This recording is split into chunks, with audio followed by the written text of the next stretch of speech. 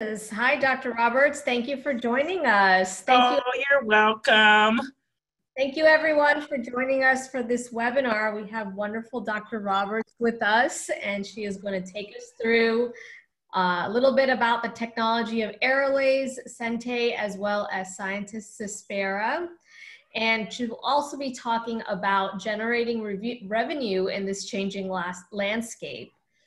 And one of the things we've discussed with many physicians and office managers over the past several months is really looking at how this can be incorporated into your new practice, into your practices as they are opening up now. And we will head it over to Dr. Roberts to take us through and let us begin. Thank you. Hi, everyone. Thank you, Deepa. And this is a great subject that I'm very passionate about. And I say hello to everyone, and you're spending your after work hours with me, and I appreciate that. So let's get right into it. Can we forward the slide, please? You should have control for that, Dr. Roberts. Are you not? Yeah, no. Here we go. There we go. Okay, so you introduced me, and I practice in Rancho Mirage, California, and there it is. There's my title slide. This is me. But most importantly, I like everybody to save the date, because hopefully, if we're COVID-free, we'd love to have you come to the Generational Dermatology Symposium, and that's February 12th through the 14th. It's actually President's Day weekend, and if you're on this webinar, then you automatically save 50%. So please take advantage of that, and we hope to see you there. Well, you know, much has been discovered about pharmaceutical options, and we know about injectables, we know about volume. But what about when patients want something other than medication? There's a great movement now for naturals. What about the patient who doesn't want a pharmaceutical but might want something natural after her procedure? Well, these two companies, I think, is the perfect marriage. Aerolase and Sente go so well together for so many reasons that we're going to discuss today. And the challenge for us all practicing is, how far can we take the patient care with the right devices and the right topicals? What's going to give you the edge? What's going to make you stand out from everyone else around you? And I wanted to throw in a COVID pearl. It's really important now, when people aren't really wanting to go travel around a lot, that you have one point of service. So it's really nice for those of you who aren't carrying any types of cosmeceuticals. This is a time to really think about it, because your patients really would love to get everything right in your office. So what's better than synergy? Synergy of combinations. When you get synergy, you get new treatment possibilities, right? But yet you also get safety and efficacy. So Aerolase has a standalone product, works excellent on the dermal layers. Sente, as a standalone product, works excellent on the epidermal layers. And they're both great at what they do alone. But put them together, and that's when the real wows happen. And that's been the case in my practice. And what I'm sharing with you today are really my experiences with in practice, and kind of my journey through dermatology, having having been there for the whole period. This is the Aerolase Neo Elite at work in a skin of color patient. And it's so interesting in these Zoom meetings. So I want to say, by show of hands, how many people have an active skin of color patient, a practice space. And, this is something that is really important, because here I'm doing a peel. And what I've done on her is I just finished the Neo Elite treatment. And now I'm immediately after doing the treatment applying a chemical peel. And you can see how comfortable she is. She's a type 5 skin, and no fuss, no bother. So what it has opened for me are things that I could only do in my type 1, 2 patients. resurface, follow up with a chemical peel, and these kind of stage combined procedures. Now I'm able to do. And I remember when I first started working with this device, I was like, really, I can do that? And because it's just kind of unheard of to laser a face and then peel it in skin of color. But the fact is you can, and we'll talk about reasons why. And, our patients actually feel what we feel, what kind of the frustration that we felt like we don't really have a great modality to go to for skin of color. That's what our patients are feeling, because they've gone around to doctors and derms, estheticians, plastics, everything. And people are saying, oh, no, I don't really think laser's not for you. And even though times are changing, there's still a thought out there that laser is a no-no in skin of color. But yet, they're reading in all the glossies and all the magazines about these new techniques and on blogs. And it's really kind of sad, because the skin of color patients are feeling a little left out, right? They're like, well, why can't I do these procedures? I'm reading about them everywhere, So there was just overall frustration in all parts. And that is why this article is so important. It's a JAMA article from 2019, and it talks about the assessment of Black patients' perception of their dermatology care. And in general, Black patients' satisfaction would increase if the dermatologist underwent enhanced residency training programs in skin of color. Because let's face it, everyone can work on skin of color. You don't have to be a skin of color individual to be trained in skin of color. And in fact, there are some skin of color individuals who aren't trained in skin of color. So it's not really about that. It's about having good training, cultural competency, and really understanding skin of color. So there's an increasing need for formal education in treating skin of color. Okay, and this is pretty much what I spoke to before, but the challenge was, let's say 10 years ago, the challenge is, what go-to device do I have for my skin of color patient? For example, we all know we can pick up a can of liquid nitrogen and freeze that actinic keratosis, and it's going to freeze and go away. There's not a doubt in our mind. It is our go-to device. But we didn't really have one like that for skin of color, which is why I was so excited after seeing the technology from the Neo. I was like, I really was blown away, and I felt, wow, this is perfect. Finally, in my practice lifetime, we'll have a device that is a go-to, that can be the gold standard, that everyone, residents and veterans can pick up and use it and get a safe, repeatable, efficacious results. And that's what we have. Because physicians, we want to feel confident, right? Just as I said, just as confident as with the laser as with the liquid nitrogen. You definitely don't want to create a complication. And these economic times, we really can't afford, especially when you're just coming out, to be purchasing a lot of different devices. So it would really be nice if you could have one laser which treated many conditions versus, one for this and one for that, one for that. You have your credibility, education, degrees are on the line. So you don't want any snake oil. You need to have something with proven results.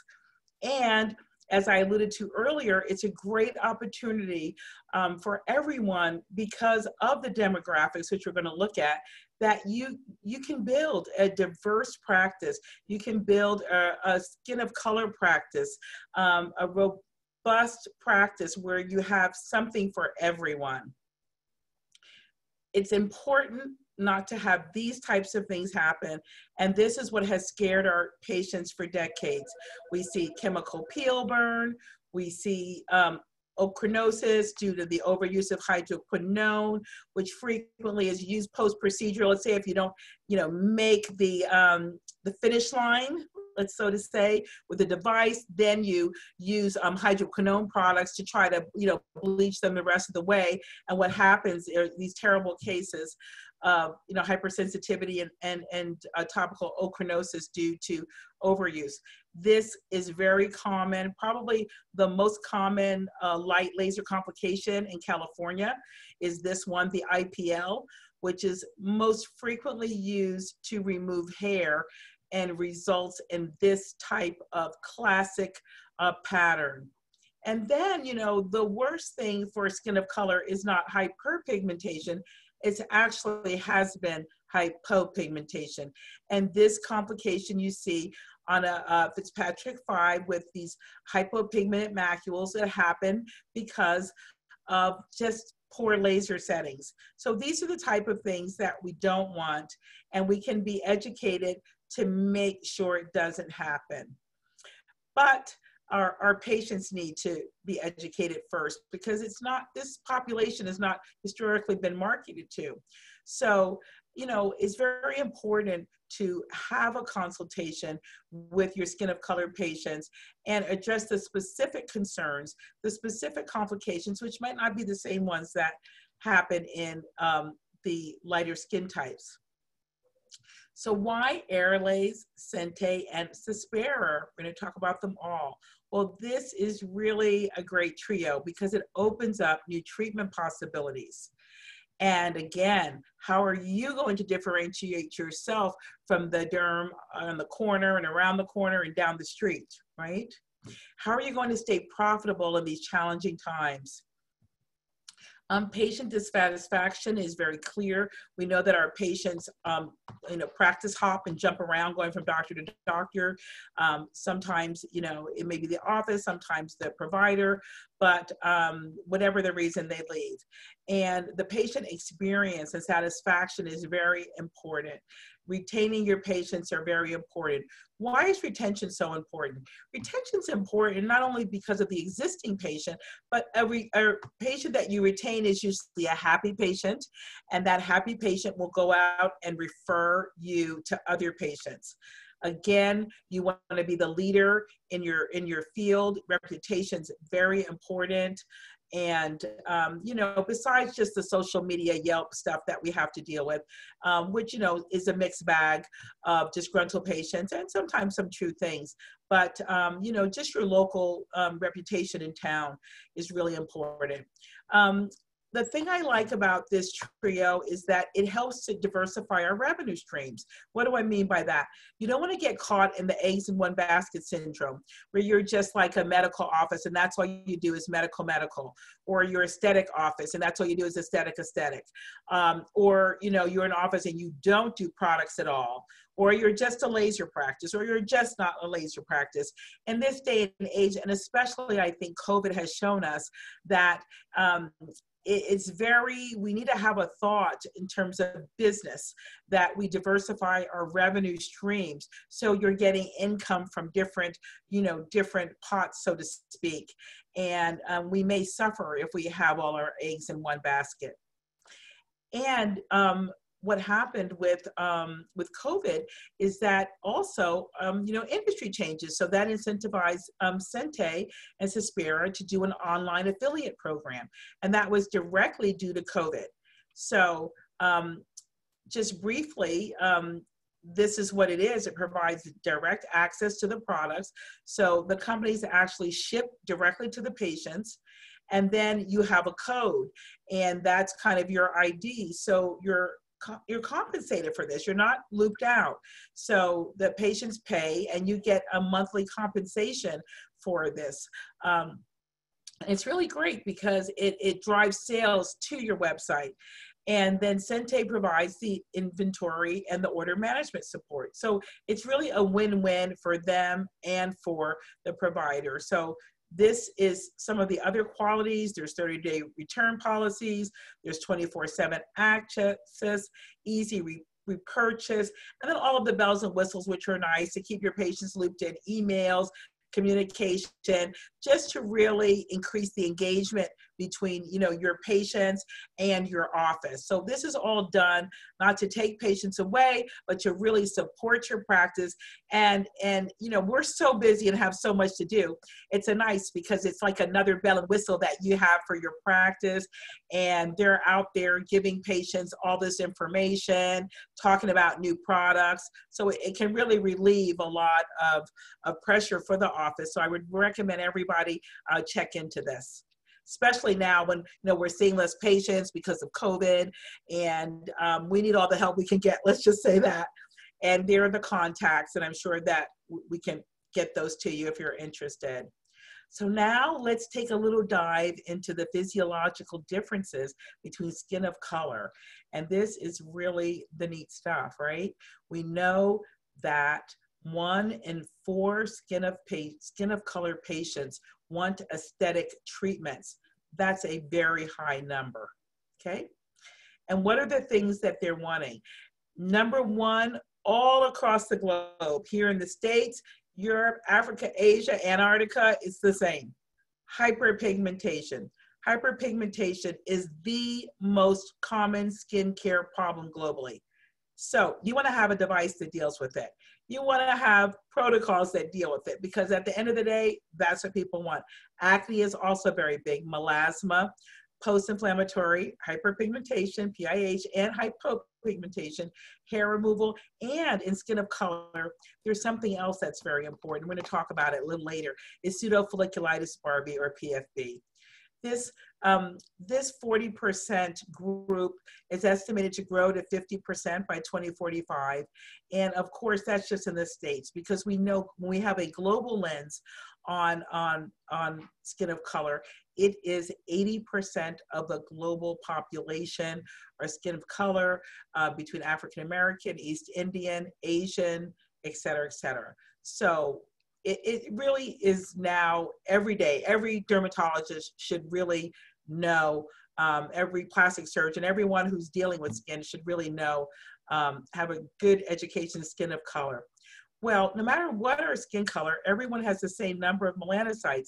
However, genetically determined, the melanocytes are programmed to produce certain types of melanin, and that what makes us all different. Eumelanin is very dense and very brown to black, and pheomelanin is not very dense, almost translucent. It's kind of yellow to red.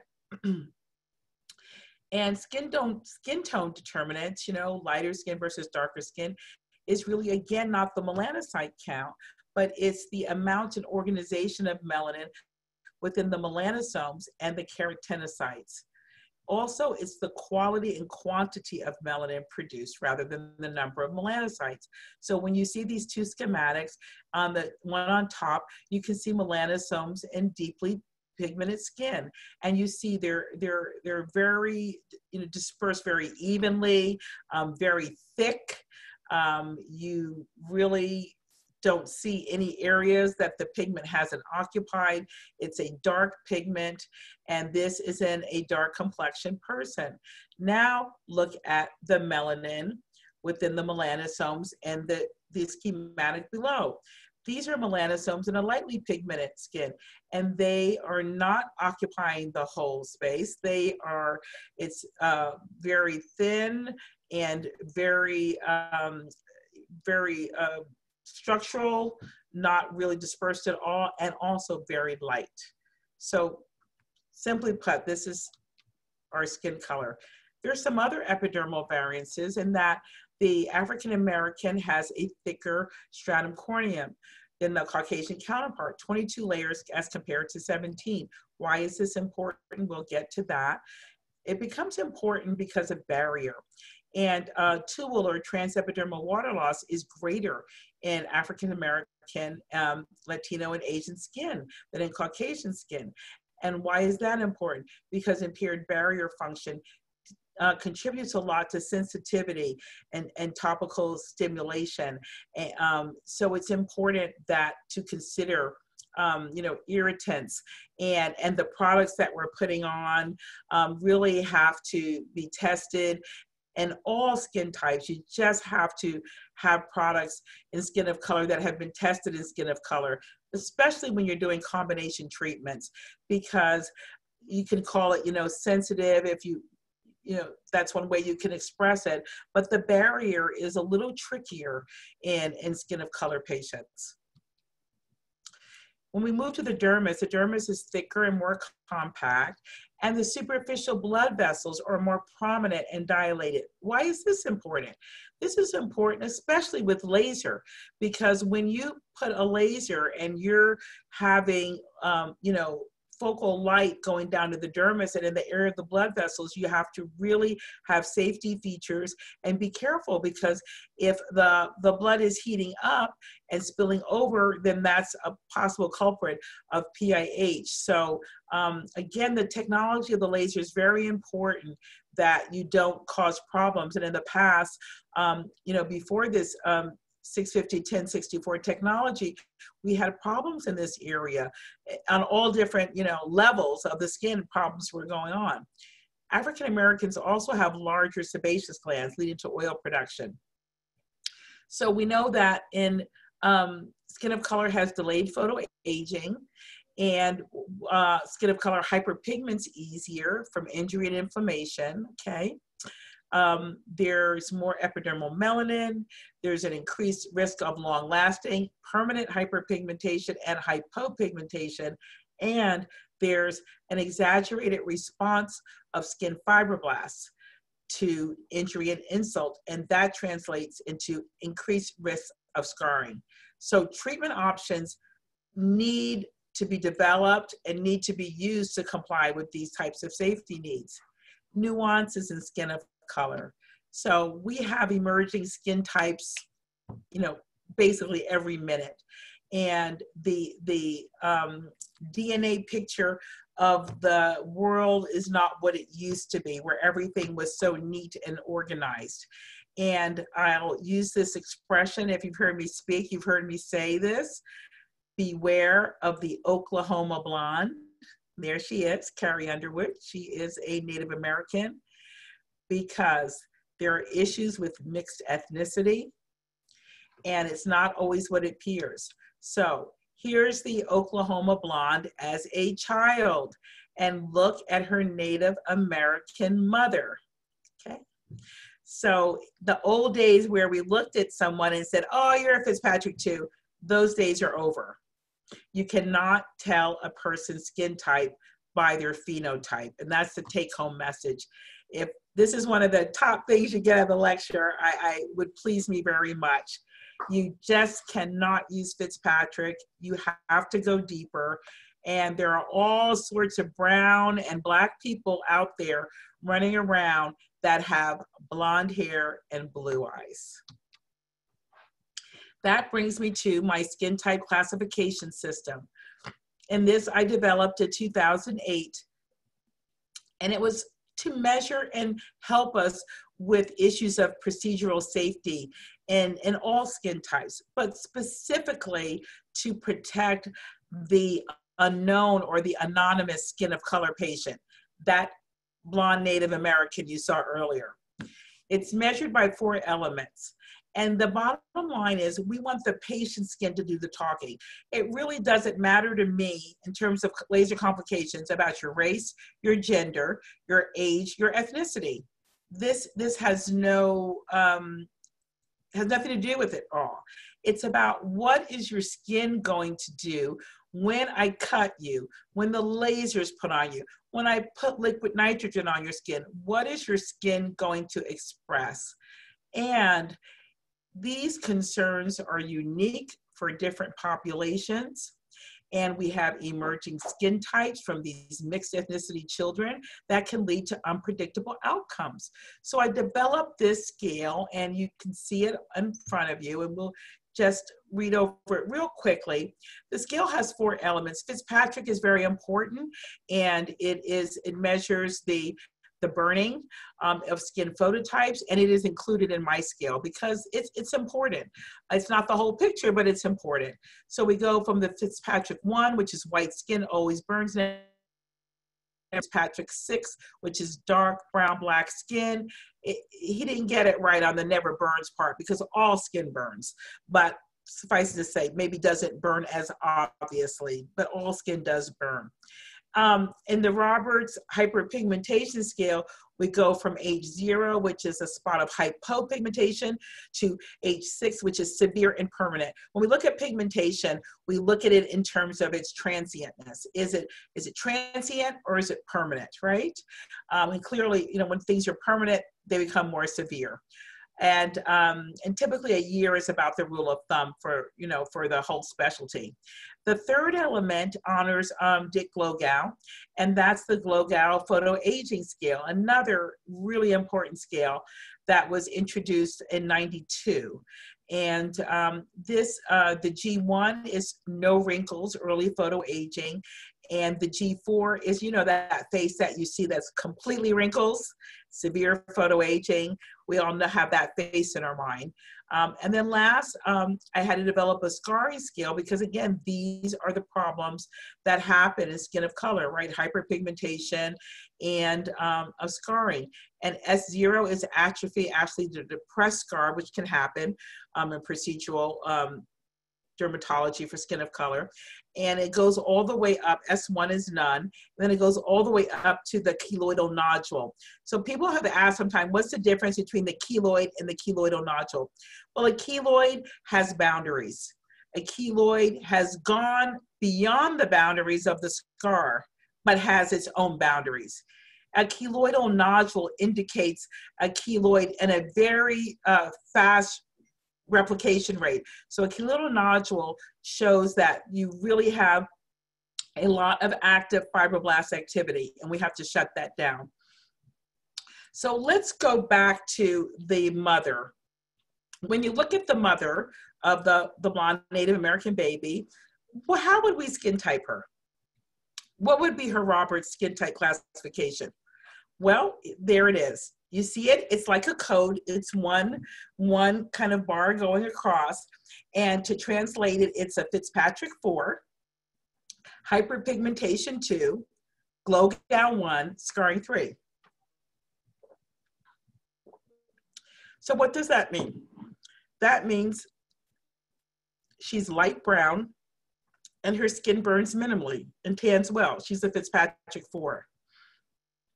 She's got minimal and permanent hyperpigmentation, which is H2. How do we know that? Well, excuse me. We've seen it on physical exam. We've looked at her skin and we see she has hyperpigmentation. She's a Glogow 1. She's got no wrinkles. She has early photoaging. And she is a scarring 3. She's got hypertrophic and erased scars. So again, she's Fitzpatrick 4, H2, G1, S3, and that's the translation. So I hope that you can find that helpful, and it really has helped me a lot. Helped me a lot to stay out of trouble. Remember, you cannot judge a book by the cover, and you certainly can't judge a patient by the color of their skin. So what are some myths about skin of color? Here we go. Melasma is a minor concern for skin of color with limited treatments, right? Because our poor patients have been told that there's nothing we can do about that. We've also been told that skin of color is a homogeneous group. Everybody's the same, and, you know, dark skin, light skin, it doesn't matter. It's all, you know, brown, black skin. Not true. And, oh, this is the big one, that individuals with skin of color do not need sunscreen. I think most of us on the call know that that is not true. Laser treatments cannot be used on darker skin. I spoke to that. And only medical providers of skin of color can treat skin of color. So all of these are false. These are all myths because, and there's a beautiful paper that was done by Dr. Alexis et al. And this is in the JDD, Journal of Drugs and Dermatology, 2019, last year. And it dispels all the myths about these things. Skin of color needs sunscreen. Dermal fillers and modulators are definitely necessary in darker skin. Laser can be treated in darker skin. That's why we're here today, to spread the word that there is a safe laser in skin of color.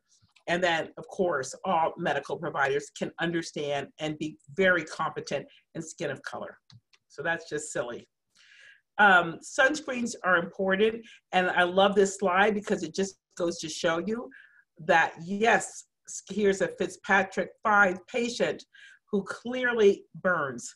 And you see on her forehead and malar area that she has post-inflammatory hyperpigmentation. And know that before the post-inflammatory hyperpigmentation, she had erythema. And why did that happen? She had a photosensitivity reaction. So, know those photosensitizers, hydrochlorothiazide, minocycline, some of the NSAIDs don't pair well with the sun, and this can happen. And all of our patients need to be on sunscreen. Now let's talk about some of the comparative modalities and the limitations for treating skin of color. So commonly I'm asked the question, well, what about the Pico second laser for pigmentation? Why can't I have that one? The Pico laser is great. It's great for tattoos. But what I'm always trying to, talk about is that one workhorse laser. What's the one laser that you can have in your practice that can do a multitude of things? And the Pico is not that laser, okay? Why? Because it really does not have enough power or pulse width to break down the deeper dermal pigment or vasculature. So when we look at the power of the joules, we see the Pico comes in at less than 1 joule per centimeter squared. That's at 850 picoseconds, which I'm going to get back to. That's a little bit of a problem too, versus the 41 joules. Okay, so you've got 1 compared to 41. So needless to say, which laser is more powerful. So the 1064, the 650 microsecond laser is much more powerful a laser than the Pico. And that's why it not only deals with superficial pigmentation, but it also can get some of that dermal pigmentation, especially what you see with melasma. Now, in terms of the time, the thermal relaxation time is about 800.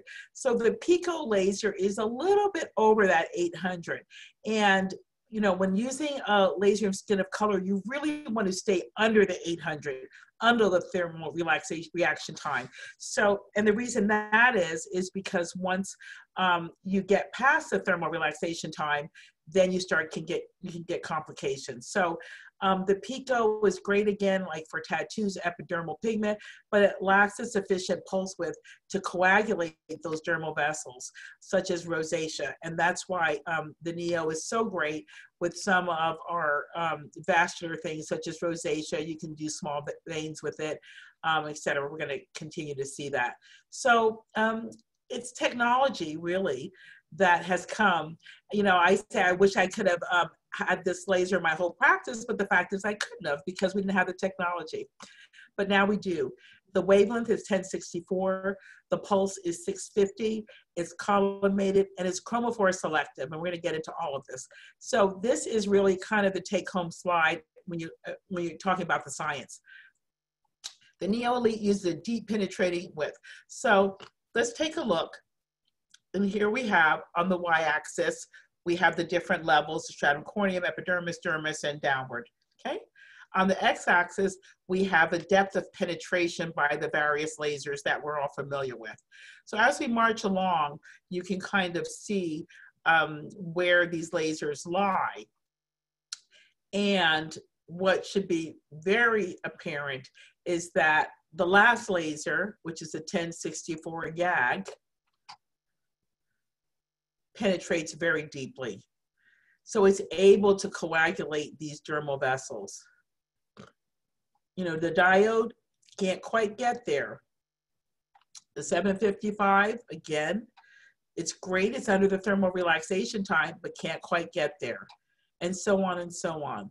So when you're, thinking about where, the entity, what you're trying to treat, you have to really think about what is the wavelength that's going to optimally treat that condition. Let's take a look. I was speaking earlier about the thermal relaxation time, and let's take a look. This is a great slide. Why does it look so comfortable? Why do the patients feel no pain? Well, the pulse enters the skin so quickly under the thermal relaxation time that it avoids pain. So coming under there does a number of things. You avoid pain, you avoid complications, but yet the pulse is powerful enough. Remember, 41 joules. It's powerful enough and deep enough to really be effective. And this is what it looks like. Here we have the pulse time going in microseconds on this x-axis. And typically the traditional laser technology is right in this area. And that's why it hurts so bad. You know, the line hot rubber band on your, skin. Well, usually it's a little bit more than a hot rubber band. These treatments can be very painful and prevent our patients from returning, which is not going to help you, especially when you're doing staged laser procedures. But the Neo comes right in here. There's the relaxation time at 800, and it comes in right under it. So this is really everything in terms of the technology and how it's able to do what it does. This is like the secret sauce. This is why it's able to do this. And I'm just going to repeat it again, though I've said it many times. It's 41 joules, very powerful, versus the Pico, which is 1 joule. It's going into the deep dermis, where all the vessels are, and it's coming in under the thermal relaxation time of 800 at 650 microseconds. And that's how it's able to be painless, to be effective, and no side effects.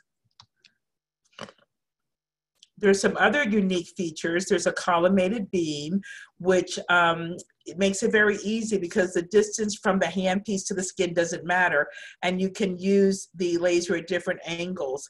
And when you change your angle, the fluence remains fixed. So in that way, it's very user-friendly, and your hand doesn't get tired, and you don't have to worry. So it's enhanced efficacy, safety, and versatility. So by show of hands, I can't see any of the hands, but I'll ask anyway. Do you know the chromophore of your device?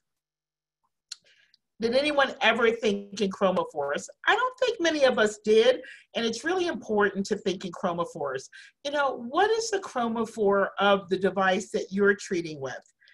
Chromophores are important. And this is another winning feature of the Neo Elite, because the Neo Elite addresses each chromophore in the skin. And why do we care? We care because of this slide. It's going to tell us why we care. Water is the chromophore, okay? So it addresses fine lines, wrinkles, sagging skin, skin tone, and texture. And what about the chromophore melanin? And why is that important? Well, melanin is the chromophore of sunspots, melasma, PIH, and also the chromophore for hair, which makes this a fabulous treatment for pseudofolliculitis barbae in a skin of color patient, because it addresses so many of the causative factors. And then we talked about hemoglobin, right? Blood. So it can also address rosacea, spider veins, angiomas, and acne. So this is very important. And this is why it can treat so many things, because it really connects with these chromophores. We kind of went through this, but it safely penetrates, and we see the beam coming through, and because of each chromophore that it interacts with, it can take care of skin tone and texture because of the water, pigment melasma, because of the melanin moving down into the dermis. We get the blood vessels tightening and hair removal. So it's just a phenomenal laser. And finally, we have a device, and we've got protocols that we can use. I have seen a lot of devices come and go, but this is truly the gold standard laser for skin of color. It's the gold standard laser because it can be used to treat so many of the key conditions in skin of color, and conditions that we never had a laser for. And it's incredibly safe and repeatable results, and just very user-friendly. This is a supplement in the JDD from last year, and I recommend that you read that. The faculty were great. They're all listed here. And we have really great practical tips in this supplement. So what are the aging concerns in skin of color? Well, we know that they're different in types 1 to 3 than 4 to 6. And up at the lady on top is Fitzpatrick 1 or 2. And we see that Caucasian aging usually presents itself with a lot of photo damage and a lot of fine rhytids. And this is what we're looking at. And the African American can be 10 to 20 years later delay in aging, depending upon how she or he, cared for their skin, depending on where they live. Definitely your skin is a lot more damaged in the sun belt than not. But those very rarely do African American women come in complaining of wrinkles. What the African American woman will come in and complain of is an uneven skin tone.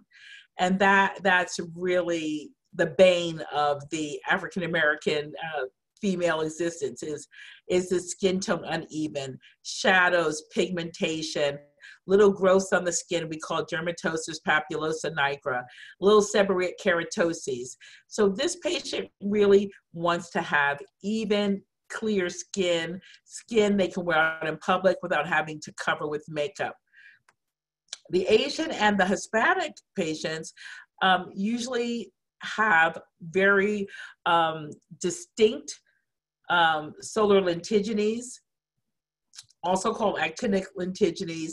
And we know them in Asia as Hori's macules, and these very discrete brown spots on the cheeks, the forehead, the hands, make the skin look mottled, and we call this entity mottled hyperpigmentation.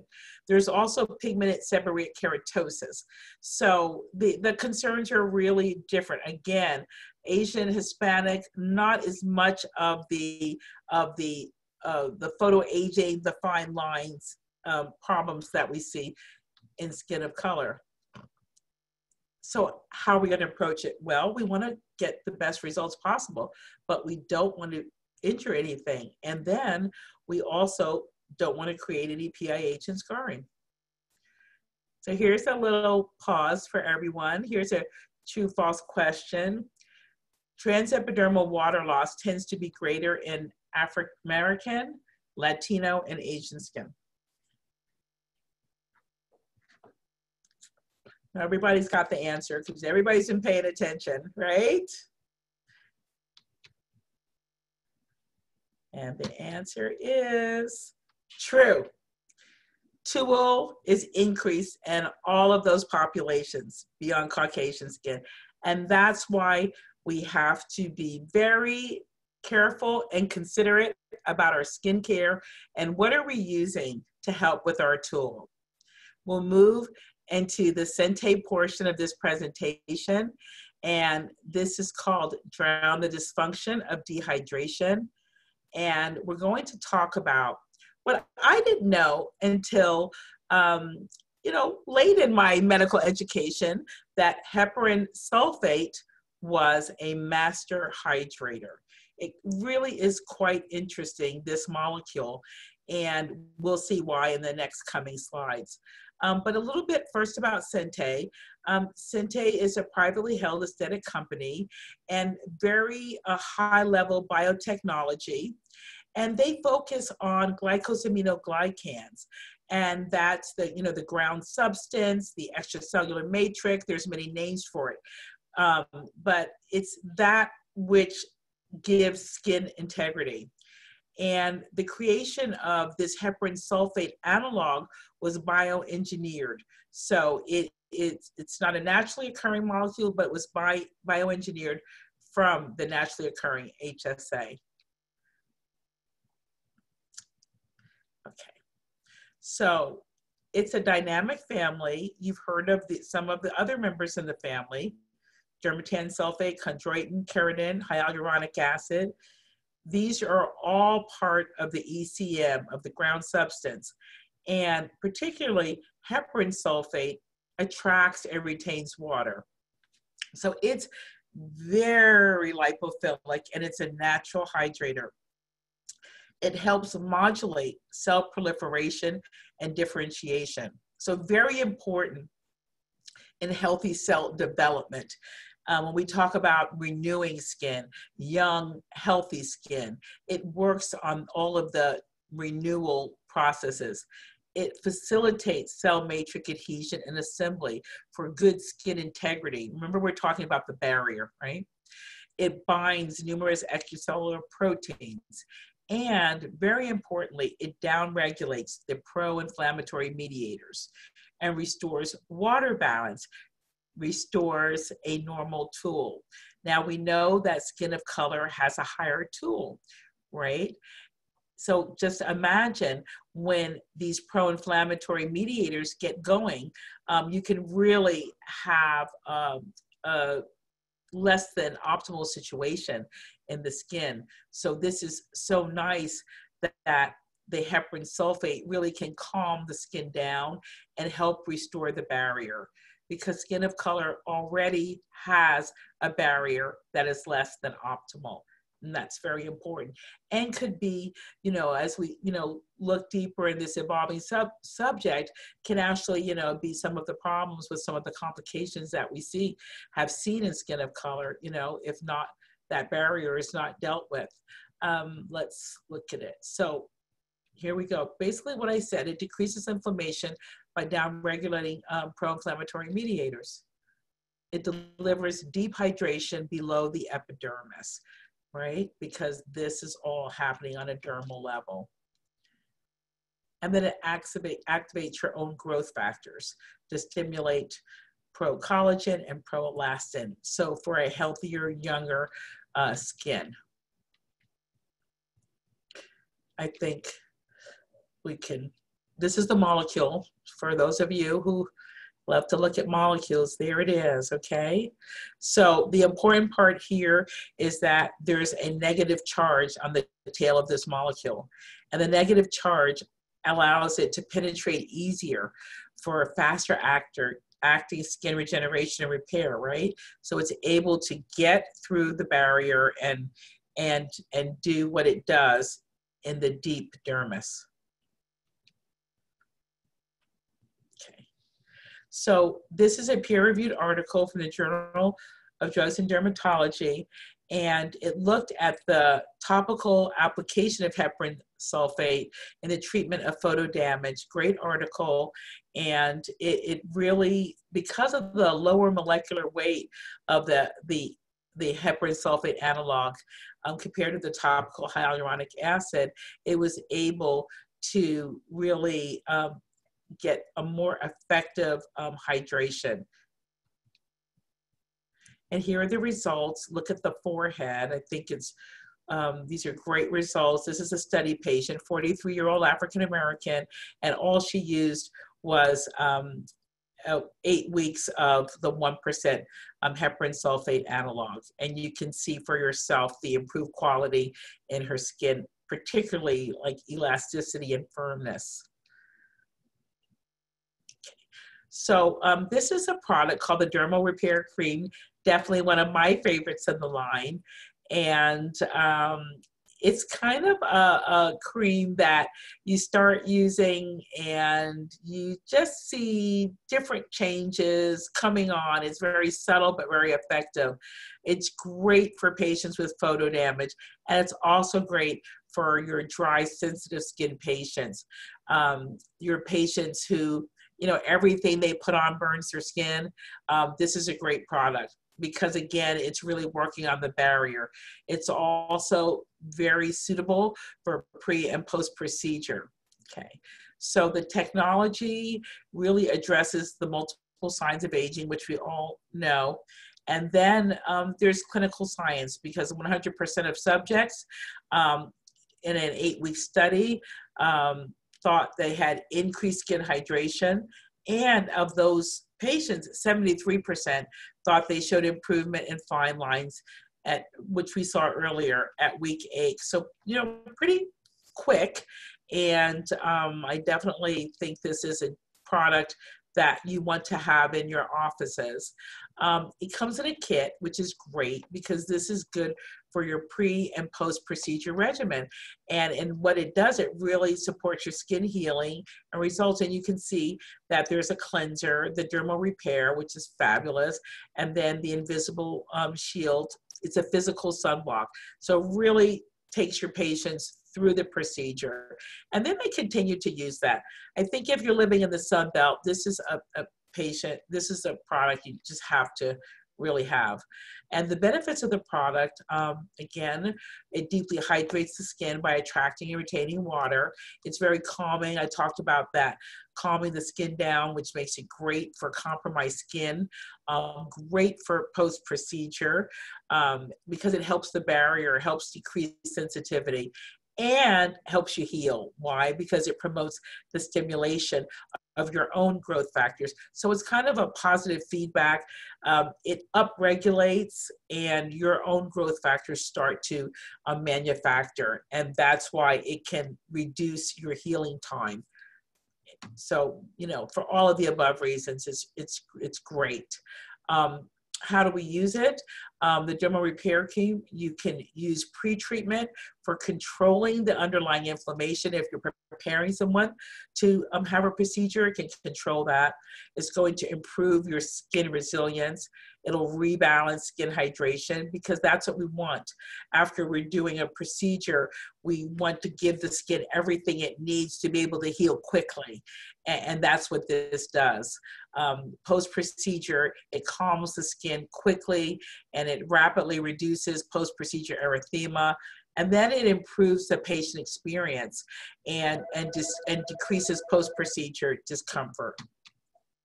So I would say, in terms of the aging patient, this is a great little protocol you can do. You can do, someone comes to you and they say, I just want to do something for my skin. I'm just feeling old. I just want to perk it up. This is a great protocol. You're going to do 4 treatments, 1 a month for 4 months. You'll clean and prep the skin. You'll do the Neo Skin by Aerolase, which basically is a full face. Okay, it's a full face treatment with the 650, 1040, and you're going to do 2 to 4 passes. Okay, all over the face. You might need to do more passes if you have, trouble spots, either darker or redder. And then you'll send them home with the kit that I showed earlier, the dermal repair kit. So this is a great rejuvenation. It's very easy, very simple. There is no downtime, 0 downtime. Your patients can go back to do whatever they have to do, even if it is only a Zoom meeting. They can go back with no downtime, and it's just great.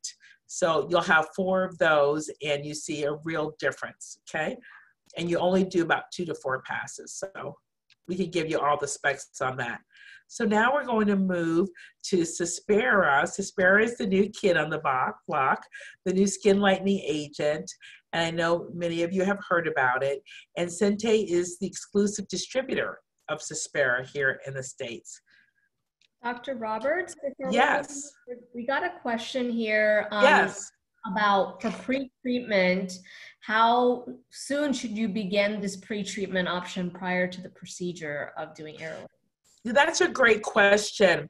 You can really vary. There's no set time.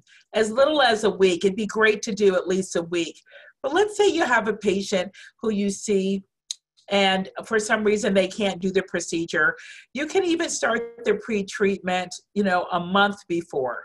So you can really use it as a tool in your toolbox from anywhere from 1 week to 4 weeks before.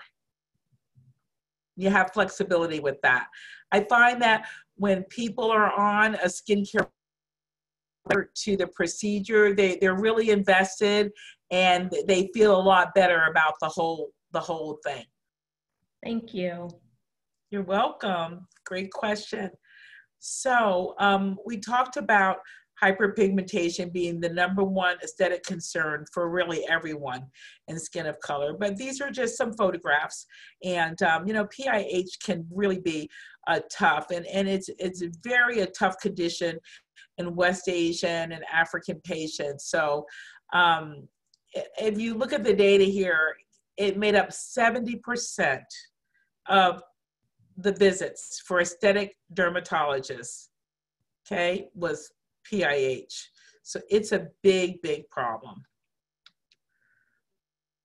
And for years, we really had nothing effective to treat it. You know, we all know what was out there. Hydroquinone did a great job, but a lot of controversy about it, especially in Asia and Europe, where it was even banned. You know, we have a better experience with hydroquinone here in the States, probably because it's a better monitored product. However, there is a stigma with it. And most of our skin of color patients have already been on it. So they've done their time with hydroquinone and they're looking for something new, okay? And to date, there was really no product out there that would address this stubborn dyschromia. You know, the cocktails of different products, you know, we would, you know, I'd give lectures and, you know, having to, you know, tell you to put people on 3 and 4 different products to attack every part of the pathway, because there was really not one go-to product besides hydroquinone. So I would definitely say that the landscape was ready for an alternative to hydroquinone. We're all ready and waiting for that. And this is it. Cysteamine is a very simple aminothiol, and it's actually produced in human cells from the essential amino acid cysteine. And this is the pathway. Through a series of OX redox reactions, you go from cysteine to this sulfated sulfhydryl actually molecule cysteamine. And there it is, cysteamine. So let's look at where do we find cysteamine. And cysteamine is present in many mammalian tissue. However, its natural concentration is highest in human milk. And there it acts as an intrinsic antioxidant known for its protective role. So I like this story because I think in this day and age of our, you know, patients wanting more natural ingredients, nothing can kind of get more natural than cysteamine, because it's present in mammals and all species, okay? So it acted as an intrinsic antioxidant. Why doesn't that surprise us, right? Because antioxidants are key in skin lightening. But let's look at the mechanism of action for cysteamine. It does many things. And as I said earlier, to be a good skin lightener, you need to attack this melanin pathway in many different areas. You just can't do one thing, right? And that's the key with this product. It has multiple effects on the melanin pathway, right? The melanogenesis, the development of melanin, I call it the melanin highway. It works in many different areas. It inhibits the very powerful enzyme tyrosinase. Tyrosinase has 2 functions in the pathway. Let's look at it.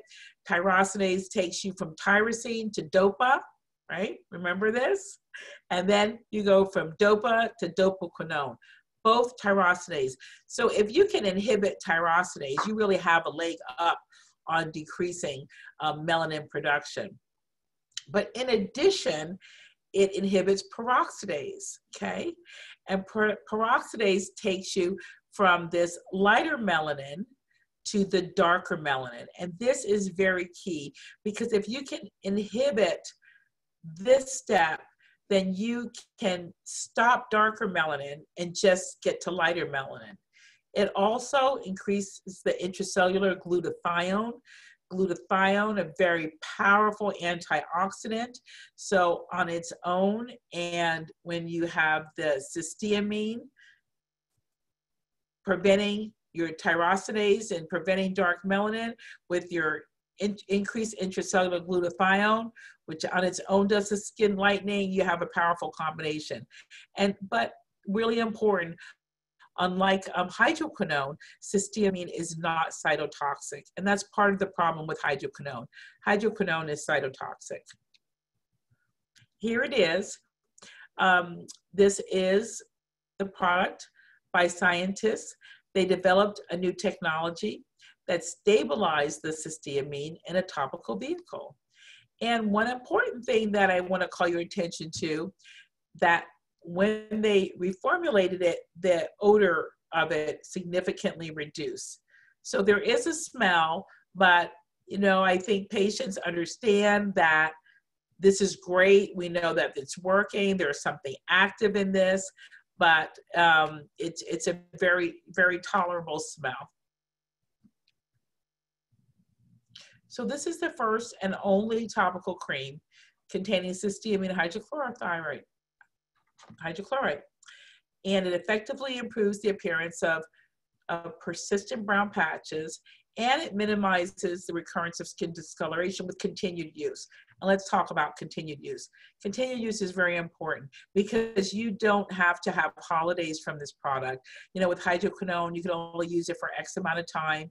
And then if you did, you might risk ochronosis. So with cysteamine, you're able to use it for continued use. We don't have any problem with prolonged use, any side effects, no sequelae.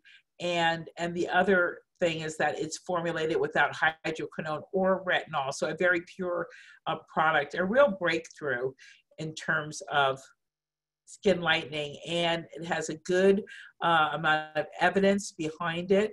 This is a study from the British Journal of Dermatology. There are 50 subjects.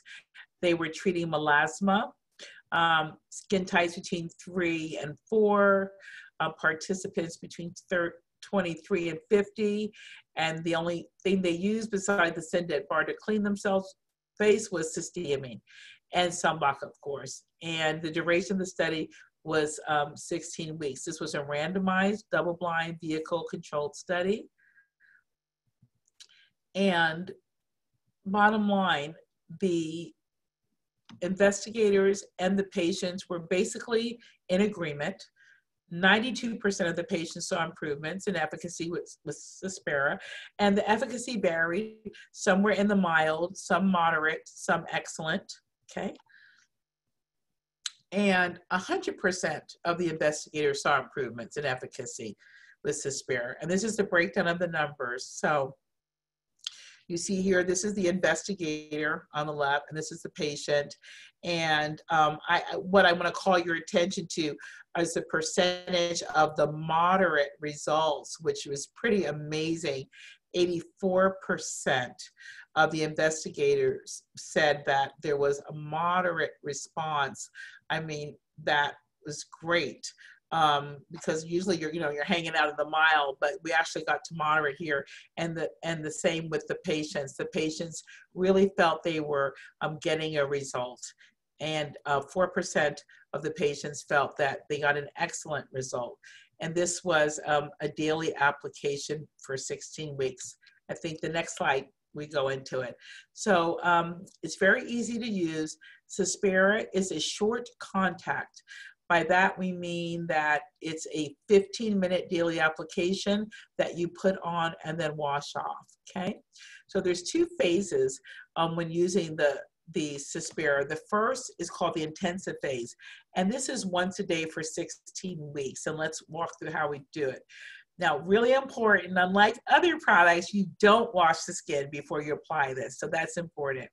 And if you have to wash, let's say you're home from work and lady wants to wash her makeup off, have her wait 1 hour before applying the product, okay? Then you're going to apply the product to the face, and you're going to just relax and leave on for 15 minutes. You're going to, After the 15 minutes, you're going to wash the area with a gentle cleanser, patting the face dry, and then you're going to moisturize the area, maintaining skin hydration during the day. And the product that I liked was the Dermal Repair. That's a great product to use after you use this. So it's very flexible. Patients can apply it morning or evening. And also remember, just because you're using the Cyspera, you still have to use your sunblock.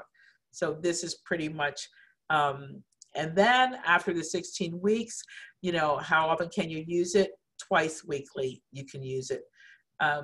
Some people like to continue using it. You know, there's nothing wrong with that, but once you get to your end line, I would recommend having your patients use it twice weekly. Oh, here are side effects, and you can kind of see them yourself. Really no side effects.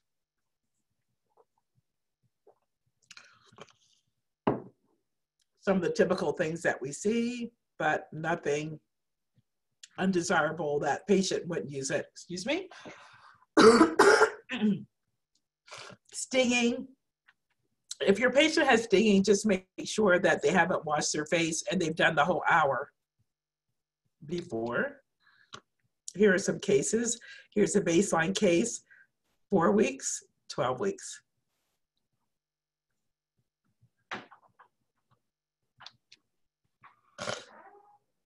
I love this case. This is Dr. Beru's. This is only after 8 weeks with a short contact, 15-minute daily application, and you can see beautiful results. So guys, this is monotherapy. I have to keep reminding everyone, this is just monotherapy.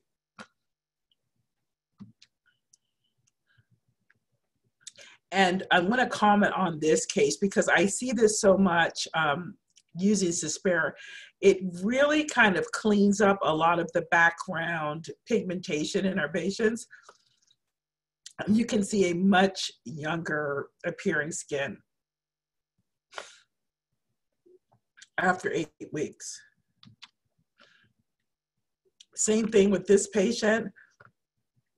Really, after 4 weeks, you see a much younger, better quality appearing skin with a reduction of pigmentation. And here's the dreaded PIH due to acne. This was 8 weeks. Again, this is all short contact, only 15 minutes a day. Here's another patient. Now, this patient had combination treatment. They had full face Aerolase Neo Elite followed by short contact. Another patient, she again had combination treatment, full face Aerolase with short contact. She only had 4 sessions, got a really nice improvement. It does a really nice job on this upper lip pigmentation, and you can see her forehead and just a much brighter complexion. So what would I do after, how would I have her? I would have her use the Cyspera probably every night. I would take her out to about 6 months and then bring her to twice a week. So you can go, you know, fairly long with this product. One of my favorite things to treat, pseudofolliculitis Barbie. You know, your patients won't come in and complain about this. You kind of have to ask. Women cover up under makeup, very ashamed about PFB. They don't want to talk about it. They just layer on makeup. This is a beautiful combination treatment where we use the Neo Elite and then Cyspera. It's just such a nice treatment. And here she is on the left. So what, 6 months later with a lot smoother. And what it basically does, for all the reasons we talked about earlier, you know, the Neo Elite, it has the melanin as a chromophore. So that takes care of the hair problem. It takes care of the PIH.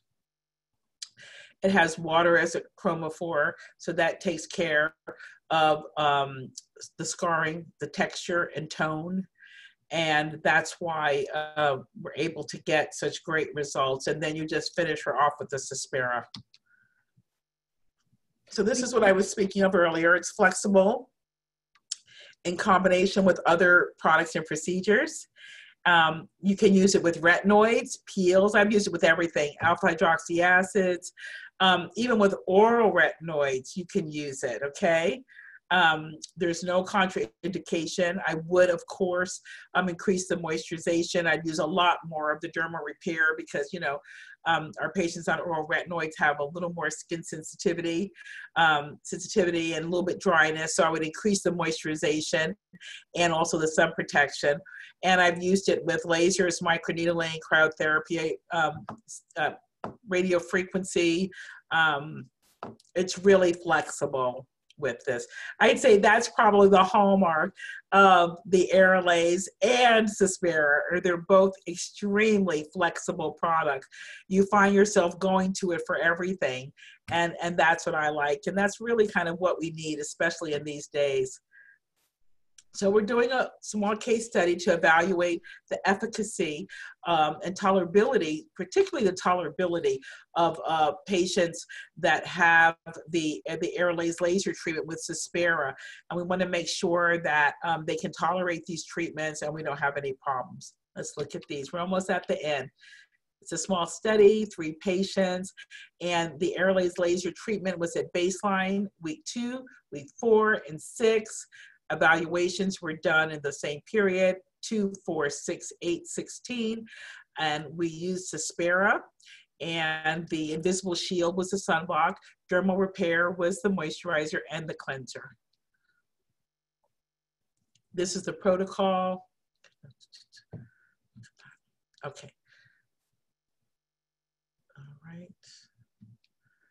So these are actually in Fitzpatrick's 3 and 4, and this is baseline photo, and here she is after 4 lasers and 16 weeks of Cyspera use. Significant lightening, not only in her areas of the melasma, but the overall quality of her skin is significantly improved, especially with the upper lip. This is another patient, Fitzpatrick 3, and here she is after 4 lasers and 6 weeks after Cyspera use. Again, you know, great results for a very stubborn problem. And this is patient baseline. This is after 1, you see her, and then after 2. So we ran into a little COVID here, but you know, she got to use 4 weeks of Cyspera. Again, with considerable lightening of this area on the right upper cheek. More before and after.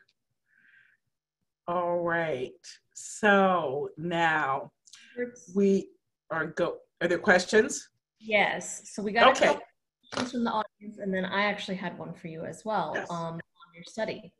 So Cyspera questions. Somebody has asked, is this something we can use on full face and spot treat? I could speak that it could be used for both. What has been your experience, Dr. Roberts? Yes, absolutely both. I really like to use it full face.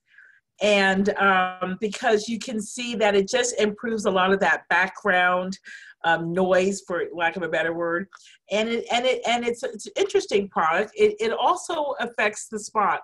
Now, when I first started, I didn't use it in the background. I just was very focused on the dark spots because, of course, I wanted to even it up. And I didn't want I didn't want the whole face to get lighter and then it still left a dark spot. But as I became more comfortable with the product, I see it doesn't work that way. It just lightens up the dark spots and brightens up everything else. What do you think, Deepa? Yeah, absolutely. It certainly works more targeted on the hyperpigmented areas. So you do not get that halo effect. It just sort of evens out the complexion, like you had mentioned. And The other question we got was Cyspera can be used during daytime, during high sun index climate. And I would say yes, because it is not photosensitive. How do you feel, Dr. Roberts? Yes, it can. And that's, you must live near where I live. That's what I'm concerned about. I'm in the sun belt. There's so much sun here. I can't even do PDT because the patients can't tolerate it. So I'm looking for things that are compatible with UV, and this is. Great. And then one question I had on your study and your experience using the Aerolase plus the Cyspera. How have you felt the Aerolase has been helpful for epidermal versus the dermal melasma? Because I know the dermal is so hard to reach and treat. And sometimes these multimodal approaches, especially with lasers, is like really all that you can do besides oral therapy. Yeah, that's a great question. So contrary to popular belief, most melasma is mixed, okay? This epidermal variant of melasma is very small, and studies have shown that most cases of melasma are mixed. And there is just these patients that you can get rid of the superficial melanin, get rid of the melanosomes and the keratinocytes, but there's still this residual deep pigmentation. This is where the Aerolase Neo just shines. It's able to get to that deep pigment from, how I showed earlier. And really, there's nothing out that can do that in a safe manner. You will hold your breath a little when you start because you're nervous about your settings, but once you become really comfortable with it, you'll be able to increase your settings and get some really nice results. So I don't know anything that gets the dermal pigment really better. It's making treating melasma a lot easier.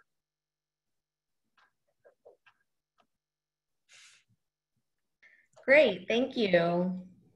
Okay, you're welcome. So now we're going to talk a little bit before I end on blowing up your revenue.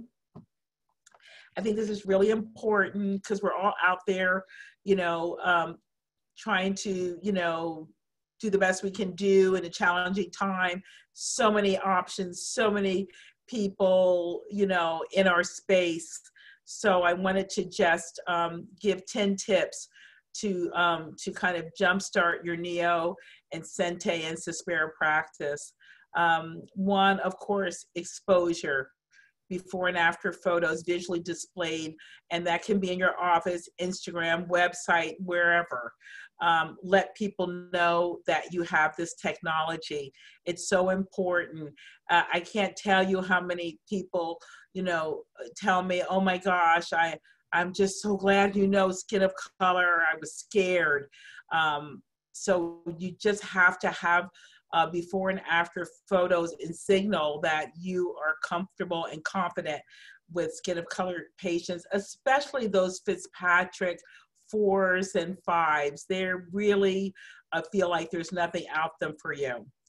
I recommend that when you do have a new patient, they've seen your photos and they want to come in, that you highlight your credentials and show off your Aerolase technology. And how do you best do that? By taking an office tour. And a new patient should have a tour of your office, and you'd be surprised at how many things they will see and connect with. And there's things that you have in your office that you don't even know connect with people, and they'll say, oh, you do that, or what's that about? So take every new patient on an office tour, and even some of your established patients, if it's been a while since they've come in, say, you know what?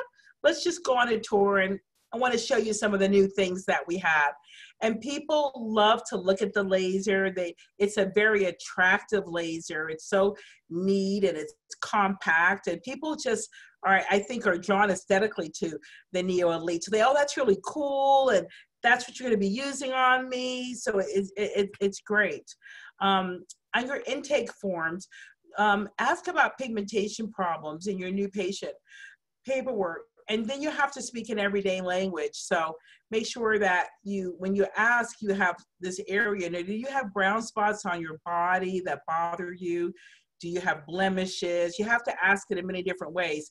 Uneven skin tone, scarring, because everybody calls a brown spot something different. Some people refer to it as scarring. Some people refer to it as discoloration. So I kind of ask it all different ways. So everyone gets asked the question. Excuse me. Oh, be ready to start the treatment that day.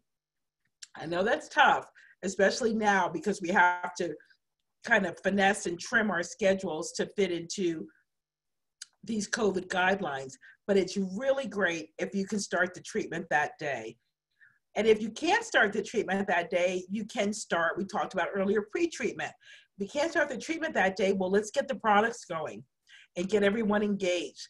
I like to give, I don't have this down here, I like to give people a calendar. So they actually leave the office with a calendar and they know, like, okay, I started my products this day, I'm gonna do my treatment, and they leave with it and feel really confident that it just signals that you're looking at the whole picture and they feel confident. And that's really, I think, the differentiation of why you go to one practice or another. A lot of it is confidence and comfort level, that people know that you are with them and you're thinking of them. Have a happy environment. You know, they're just not coming to see you, but they're coming to your office. And, you know, when you come to my office, you have an experience. And the experience starts with my pleasant staff, you know, greeting you and caring about you. Well, how are you today? Do you need anything? You need to go to the restroom? Do you need water? How are you doing? So I think that caring from the very minute people step into your office, they've got to feel that you care about them. And that caring will go a long way when it comes to putting their face in your hands or, you know, their body, right? So I missed out a few tips here. Well, anyway, I'll move to this slide, but those are big tips. And newsletters, if you don't do a newsletter, you know, that would be great, or an email blast where you send it out to your patients, letting them know about the technology. Of course, you know, having your staff actually talk about it. And then also, don't forget on your full body skin examinations, as you're working your way over people's skin, you're not just looking for skin cancer, okay? You're looking for other things that are disorders that maybe people are interested in. So let's say if you are doing a full body skin exam on a man and you see, you know, that he has back acne, right? That's something that is beautifully treated with the Neo Elite. You know, it does a great job on acne. And you might say, you know, I've got a great laser that can, you know, treat your acne and do a little hair removal as well. And really kind of talk about those things and the attributes of the device. And get that into everything you're kind of doing. So the full body skin exam is perfect time to bring up things that oftentimes people don't think to ask you, or they've forgotten, or they're embarrassed about. So now let's look at some revenue generation figures. This is my practice. And in 2018 to 2019, the office made $157,100 in Neo revenue. And just follow along with this slowly with me, because this is not like I'm banging out the procedures here, okay? So this is kind of just, you know, I have a hybrid practice. I do derm path, I do surgery, I do med derm, you know, fillers. So I'm just kind of doing everything, okay? And this is revenue that was made. So what that breaks down to is about $13,000 per month. Okay, so the average facial treatment in my area that I charge for the Neo is $700. Okay, that may be high, maybe not high, but I have a lower scenario with all two. So what, at $700, it basically went to 18 treatments per month, okay? I only have a 4-day week. So when you do the math with a 4-day week, it turns out that I made that revenue with less than 1 treatment per day. Okay? Less than 1 for the bad day and you can miss a treatment. But maybe the next day you have 2. But less than 1 treatment a day. Okay. So even if you take, I did an alternate scenario. If you bring the price down to $500 per treatment, right? And let's say you work on Fridays or whatever, you have a 5-day work week, okay? And you're able to do 20 treatments a month. Over a 12-month period, you can have that $120,000 worth of revenue, okay? Oh no, actually that's over a 4-day week, excuse me. So that's still a 4-day week, $120,000 worth of revenue. And you've notched it up. So to treatment a day, only 1 treatment a day. You know, because a lot of times when we're given numbers, and I'm very sensitive to this, you know, people say, oh, you know, you just have to do so many treatments a month and you're gonna pay off the laser and, you know, that kind of, we've all heard it. But I wanted to just kind of see, you know, what kind of pressure that I would be under, or that I actually did this retrospectively, that I was under. You know, how did it actually turn out that I made this $157,000 in 1 year, right? Less than 1 treatment a day, okay? Now, compare that to another tool in our toolbox for anti-aging. I love it, so it's no knock against it. It's Botox, okay? So Botox, you have a profit of about $600 per vial, kind of average. When you buy a vial of Botox, you're gonna make about $600 per vial from that. Let's say you do 5 vials a week, okay, of Botox. You make $144,000, which is less than you've made with the Neo. But guess what? How many patients did you have to see to get that same revenue? Okay? So you can do a treatment a day priced at $500 a treatment, and over a year period, make $120,000.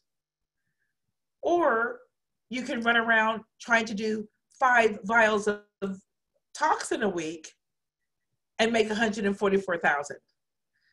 So that's the whole point of this slide. It's about working smarter, not harder.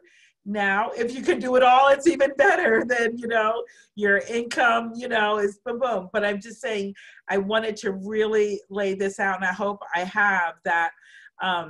We're working smarter, because, you know, you're seeing less patients, and this really is kind of where we are right now with COVID.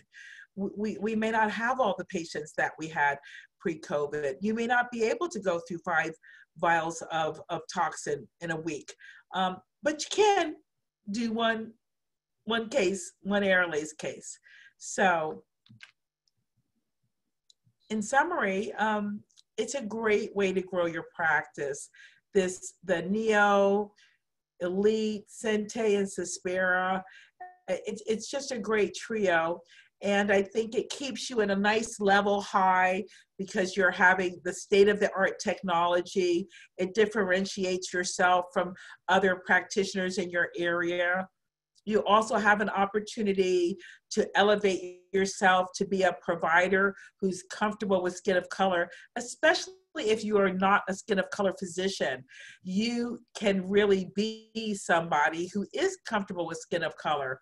And that counts a lot, because I'm telling you, patients are looking for people who are comfortable with skin of color. They don't want complications.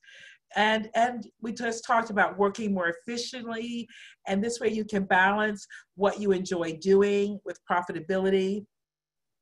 And then lastly, because I do look at everything from a generational lens, I will say that you are able to market to your existing patients and their families. Because, you know, in the teenager, you're treating acne, and then in her mother, you're doing prevention and photo damage prevention. And then in the grandmother, you might be doing lentigines. And then, hey, in the dad, you might be doing hair removal. So you can do all of this with just one laser. And it resembles really that family doctor. I call it the family dermatologist. So there's lots of opportunities for revenue growth and exciting times. Thank you, And Dr. I think talk. So thank you, everyone. We have some questions. Yes. Aerolase Neo for deep pigments. Now, do you ever add ice for these patients? Yes, I do. Okay. And then, yes, I think, you know, ice never hurts. Yeah. And would you say this is a laser that you could easily delegate out to your laser technicians or mid-levels with your, obviously with your supervision? Oh, yes. Yeah, you really can. It's very safe. You know, I do all my cases, but I would definitely have no problem, you know, delegating it, because it, you know, the safety is built into the device, and that's unique. They've already thought about the safety issues, and you'll get a nice handbook that has great protocols in it that literally is like a recipe book. You can turn the page and it says, you know, hair removal and this skin type, and this is what you do. And I didn't speak about that a lot, but one of the things that has impressed me about this company is that they actually took the time to make this killer handbook that you can just look at it and do the settings, and it turns out right. So yes, you can definitely delegate this to extenders. I would feel very comfortable delegating this. That's great. There any more questions from the audience for Dr. Roberts on any of the technologies or increasing your revenue with the combination?